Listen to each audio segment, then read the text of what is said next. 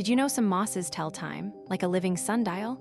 Meet clock moss, a tiny plant that opens and closes its leaves with the sun's movement, tracking daylight like a biological clock. Unlike flowers that turn toward the sun, clock moss doesn't just follow light, it predicts it. As dawn breaks, its delicate leaves unfurl in a precise, radial pattern, maximizing sun exposure. By midday, they tilt inward to avoid scorching. At dusk, they fold shut like closed hands, conserving moisture overnight.